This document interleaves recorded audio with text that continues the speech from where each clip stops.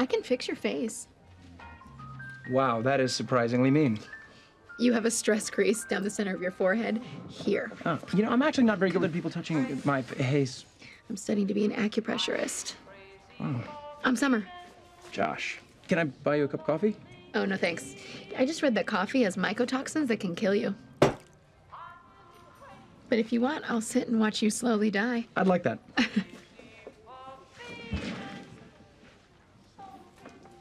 You must be the new celebrity lawyer in town.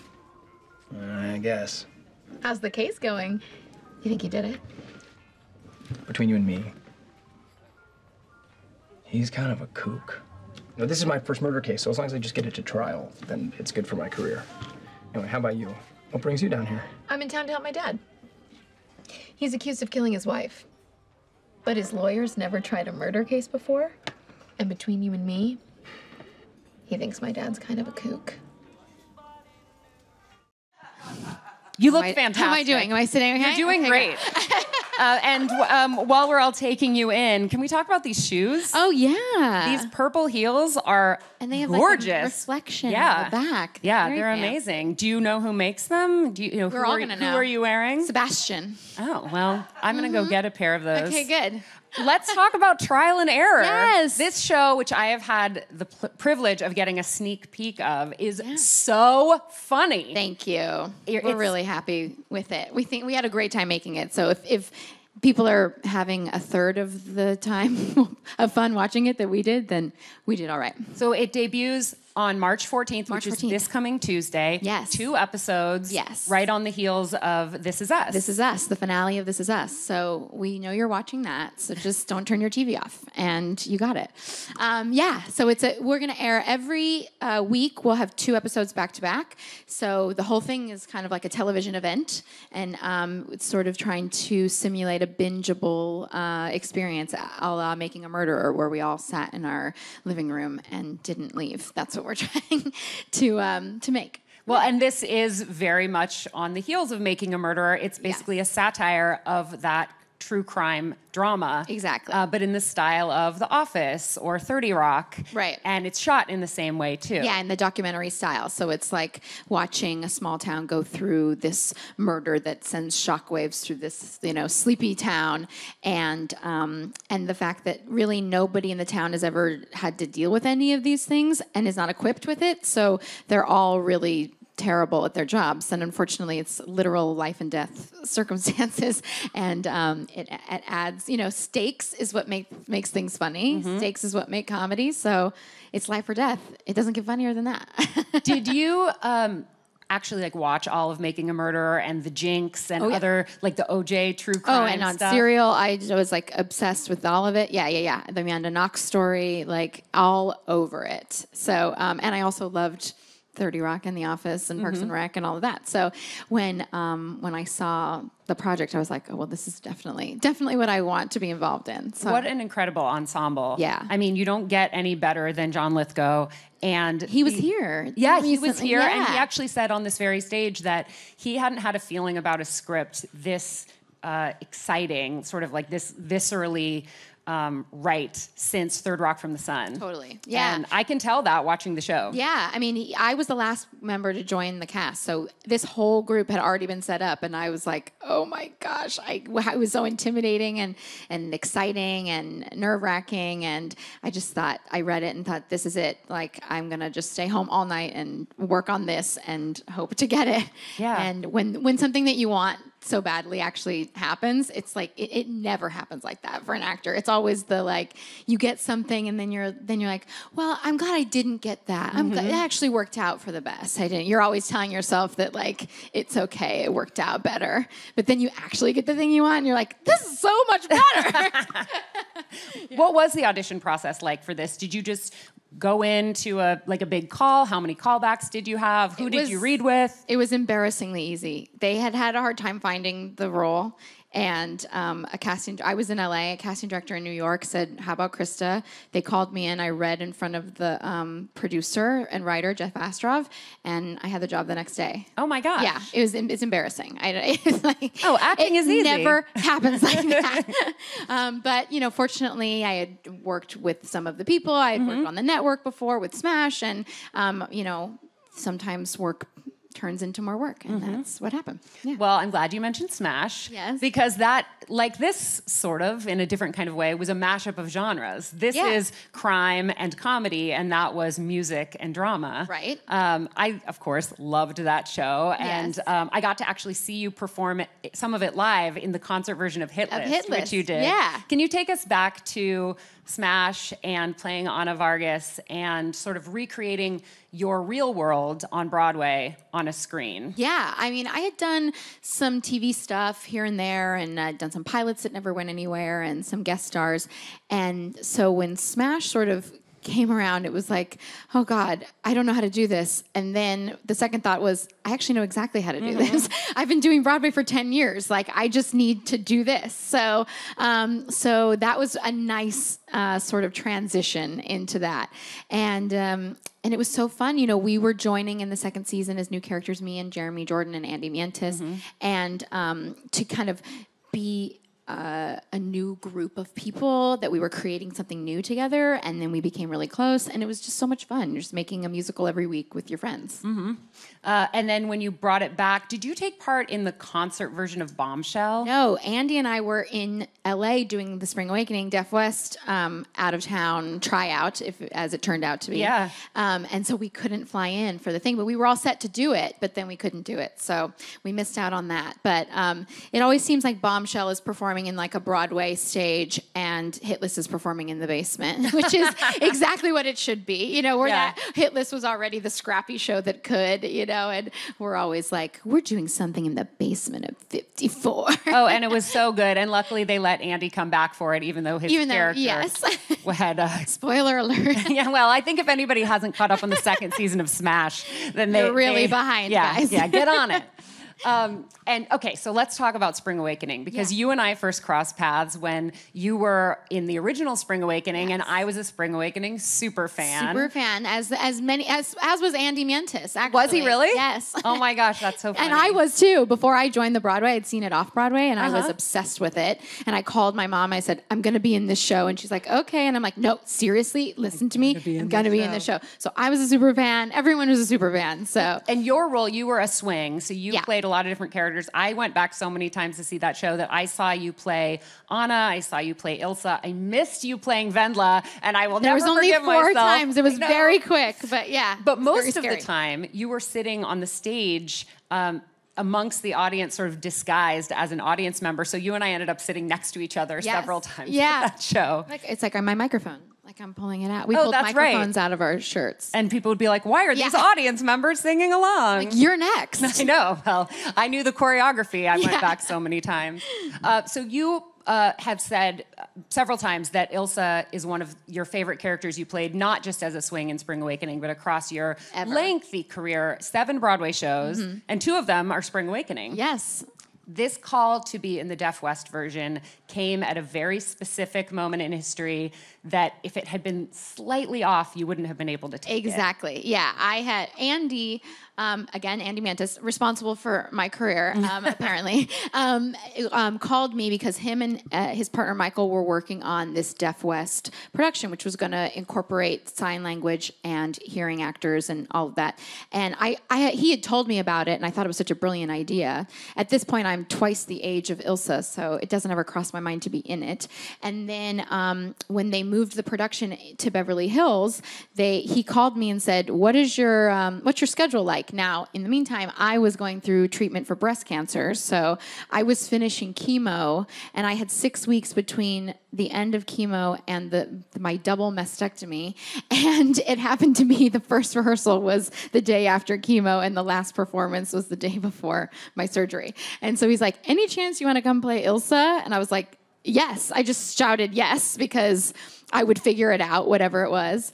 And it was amazing. It was such an incredible experience, and I was completely bald. I performed the show bald. it added such a different layer to the character. Sort of, in the first version, she was sort of hiding her brokenness, and in this way, she can kind of not hide her brokenness as much. So it was really powerful for me, and it kind of helped me through a really difficult time. And then I'm recovering from surgery, and they call and say, "Do you want to go to Broadway?" And so here we were going to Broadway, and I'm getting to play Ilsa. When it's like if someone came up to me now and was like, "Do you want to play Annie?" And you're like, "That's never happening," So to say like, "Do you want to play Ilsa?" and "Do you want to do it in one of the most difficult periods of your life, and do you want to learn sign language, and do you want to like be in another Tony nominated revival of the show that you've loved your whole life?" It was just like yes. So wow, there's so much in there. There's a lot. I spent the morning rereading your blogs from KrystaCouture.com, which was it sort of started as a fashion blog, but became sort of a cancer journey. Yes. And there's so much empowerment in there in addition to the gorgeous photos. Thank you. My boyfriend takes those pictures. Well, Peter Westervelt. Props to him. And the way that you decided to take the worst thing that ever happened to you and make it into something truly beautiful for everyone observing it, and I hope for you as well, is really inspiring. I mean, cancer has touched so many people's lives. Right, yeah. And myself included, and reading through it, it was useful and therapeutic for me. So I'm glad that's still there. I'm glad you've left it up. Yeah, I left it up.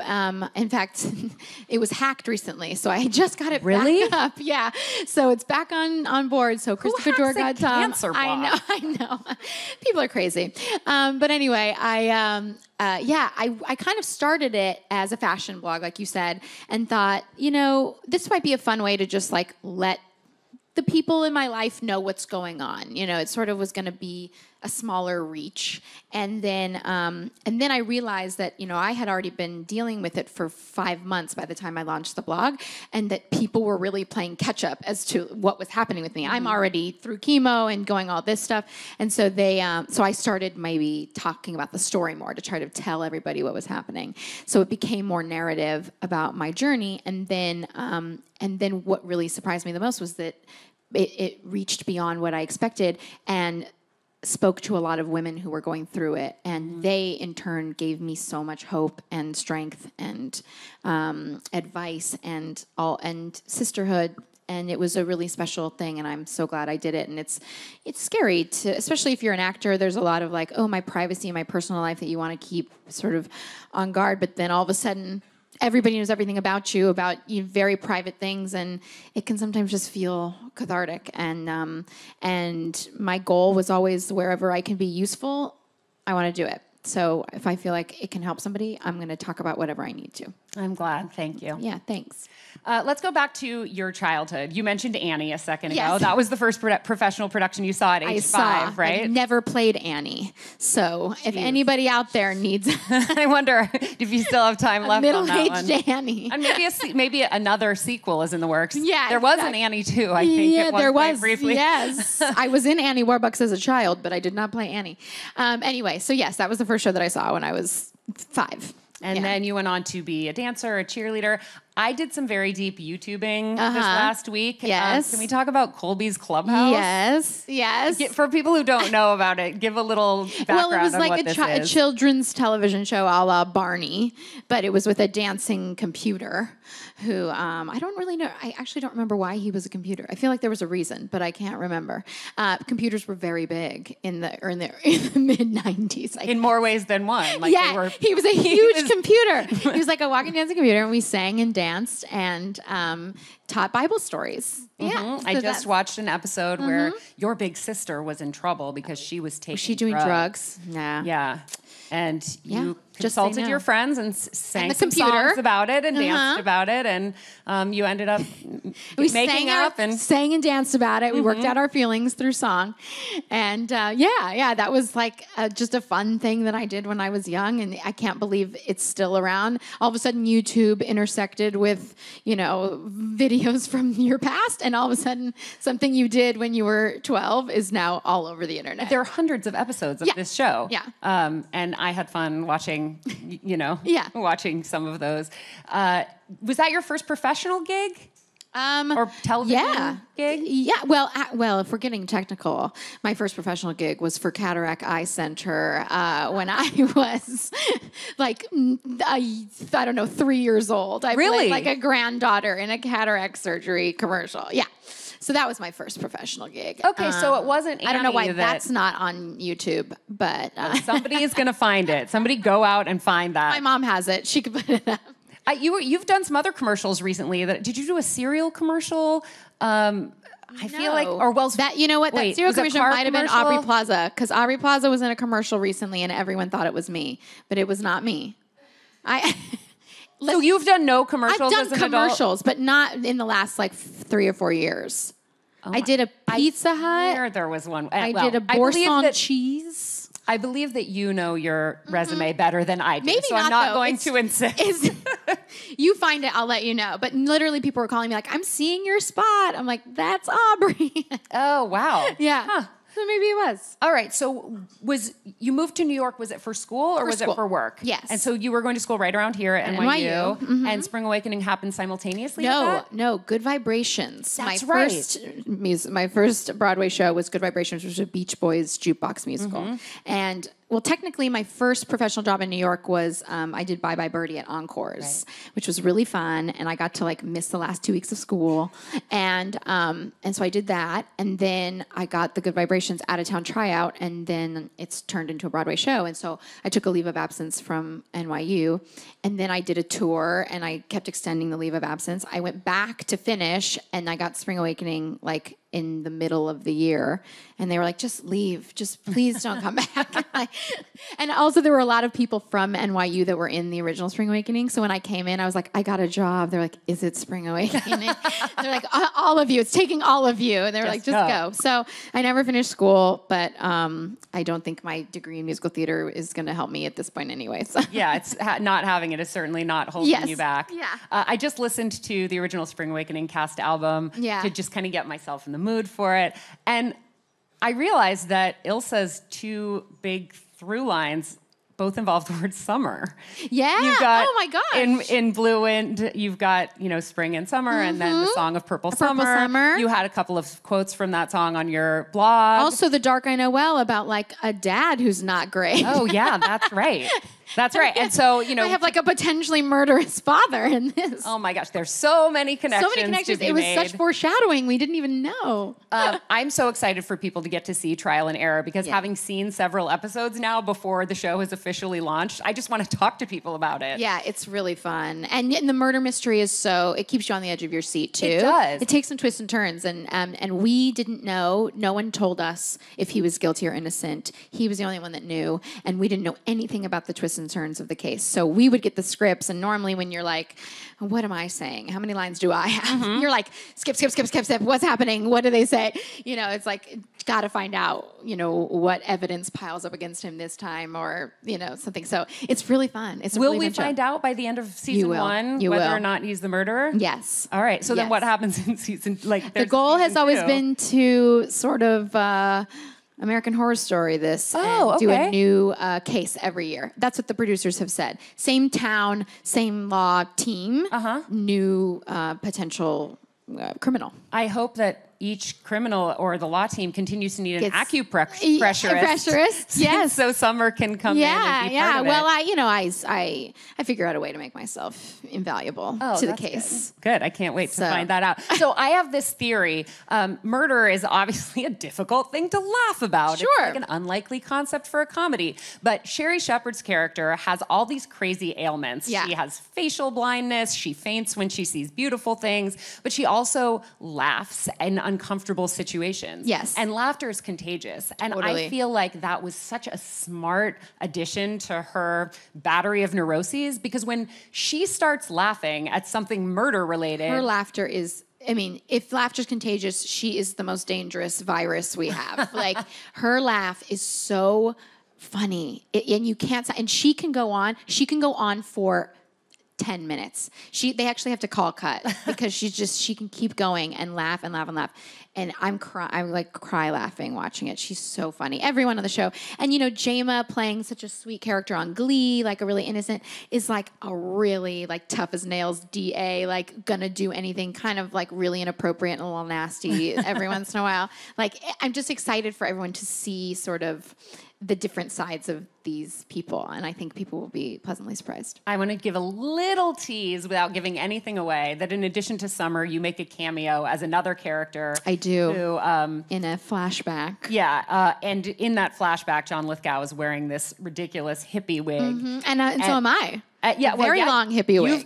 You've got yours is more like you look gorgeous. I look like, beautiful. Like he looks ridiculous. Show. Yeah, exactly. And I was looking to see if I could sense you guys about to break in that scene. Didn't look like you did, but I can't imagine it was easy to keep a straight face. We never kept a straight face in this entire show. We just laughed our way through the whole thing. So it was a joy to go to table reads and make everybody laugh. Sometimes it can be, are they going to laugh or are they?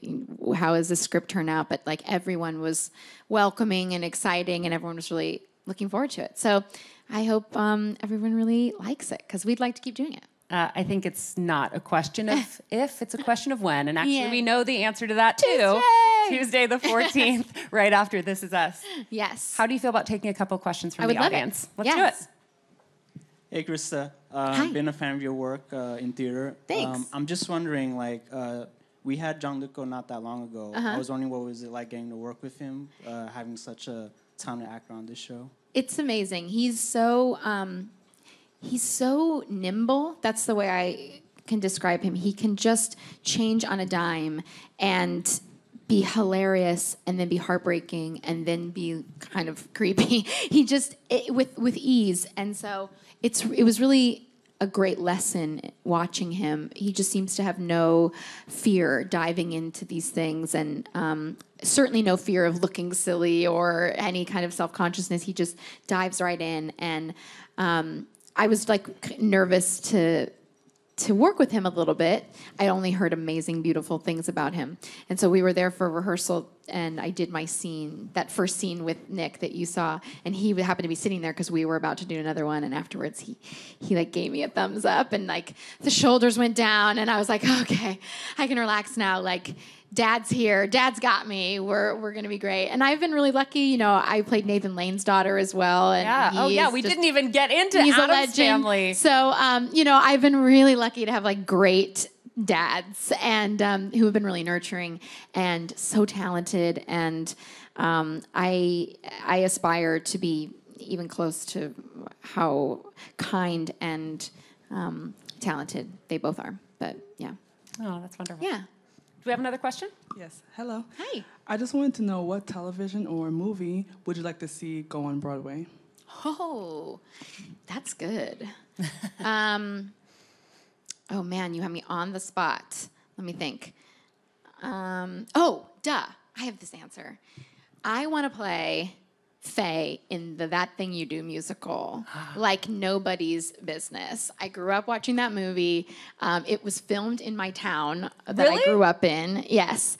And it's so fun. And it's like, a perfect musical. There's just music throughout the whole thing. And Liv Tyler plays sort of the girlfriend of the lead guy, like the lead singer. And she sort of gets left behind and then finds her own voice. But I think it's a perfect transfer, and I've been talking about this for a while. So That Thing You Do. Somebody call Tom Hanks. Somebody call Tom Hanks. Tom Hanks is on Broadway. Yeah. And he produces things. Yeah. He can do it. He wrote the let's do it. songs. That actually makes me think, I'm looking at these folks. Yeah. And I know at least, more than half of these folks can definitely sing. Yes. Will you be doing a musical episode of Trial and Error? Now, we could try. We have not had any music in Trial and Error. I kept waiting for the inevitable karaoke scene or something like that, where they use the chops. But instead, we would sing on stage, like between takes, all the time. We would have like goofy numbers that we would make up, and we'd break out into 6-part harmony, all of us. Whoa. Yeah, just like out of nowhere. Did anyone get that on their iPhone video? Sometimes we have some things on the video. Yeah, sometimes they couldn't get it out fast enough, but we would have a song where it takes a while, especially with this format. The cameras are catching everything, and so you're kind of playing it out like a theater piece, much more than you would doing one side of the coverage, the other side of the coverage, which is what you would normally do on TV. And so we would kind of work it out like theater. So it would take a while for it to click sometimes. And when you would feel that first take where it would click, Nick DeGosto would turn and say, "That felt," and then we'd all go, "Pretty much like a scene, pretty much like a scene." And we had this like pretty much like a scene song that we would do all the time. And we'd have harmonies, we'd do choreography, we'd play spoons, we'd like make it a jazz piece, we'd make it a hoedown. We'd that was like the moral booster of like, we got this scene. Now we're gonna really play it out, with gusto. So we would do that. We had both our rap parties from the pilot and the series, we did karaoke, and Sherry does a mean Proud Mary, let me tell you. And Stephen and I sang Suddenly Seymour. So we're a very musical-centric crew, and I couldn't be more grateful for the people who are willing to look really stupid with me. Well, season 2, I'm putting it out into the universe now. I want a musical episode. Trial and error. Yeah. Do we have another question? Hey, Krysta. Hi. Thank you for being here. Who would you love to see guest star in a future episode? Ooh. Shoot for the stars. I could shoot for the stars. Helen Mirren. That would I want be to see awesome. what shenanigans, like really refined Helen Mirren will get in at East Peck, South Carolina.